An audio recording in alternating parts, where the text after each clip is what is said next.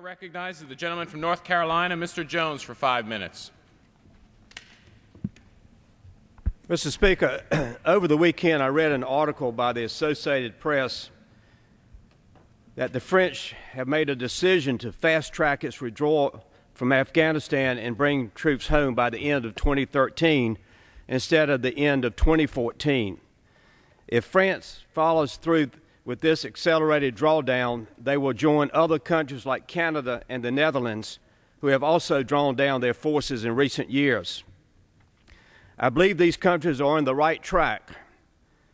Mr. Speaker, the Department of Defense has recently been asked to find over $490 billion in cuts.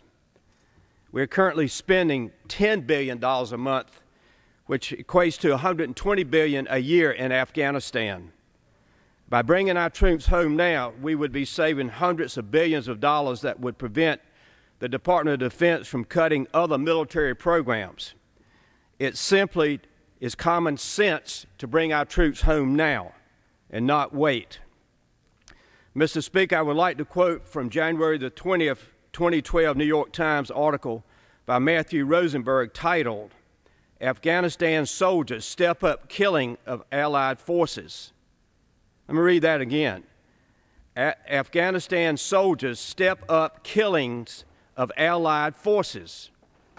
And I quote from the article, "American and other coalition forces here are being killed in increasing numbers by the very Afghan soldiers they fight alongside and train in attacks motivated by deep-seated animosity between the supposedly Allied forces, according to American and Afghan officers and a classified coalition report obtained by the New York Times." Mr. Rosenberg further states in his article, and I quote, "A decade into the war in Afghanistan, the report makes clear that these killings have become the most visible symptom of a far deeper ailment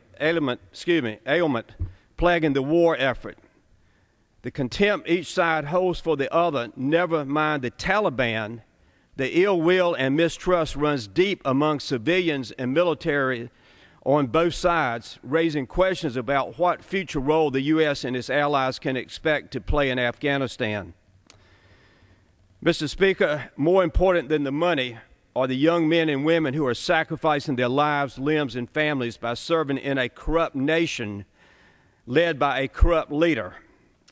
Beside me, Mr. Speaker, is a poster that I have been bringing to the floor from time to time of a young soldier from Fort Bragg, North Carolina, who's sitting in a wheelchair, Mr. Speaker, with both legs gone and an arm gone, with his lovely wife standing beside his wheelchair showing him their new apartment. How many more young men and women have to die? How many more young men and women have to lose their legs, their arms? And the sad part about it, Mr. Speaker, is history has shown that no great nation in the history of the world has ever changed Afghanistan, and we're not going to change it either. History has proven the fact time and time again. It is time to bring our troops home from Afghanistan. Before closing, Mr. Speaker, I want to tell the story of my visit to Walter Reed, which is now at Bethesda, Maryland, and the young Marine corporal from Camp Lejeune, which I have the privilege to represent, said to me with his mom in the room, "Why don't we come home, Congressman? Why don't we come home?" It is time that this administration and this Congress say to the American people, we're not going to wait to 2014 to bring our troops home. We're going to start bringing them home in 2013. And with that, Mr. Speaker, in closing, I ask God to please bless our men and women in uniform. I ask God to please bless the families who've given a loved one dying for freedom in Afghanistan and Iraq. And I'll close by asking God 3 times, God, please, God, please, God, please continue to bless America, and I yield back the balance of my time.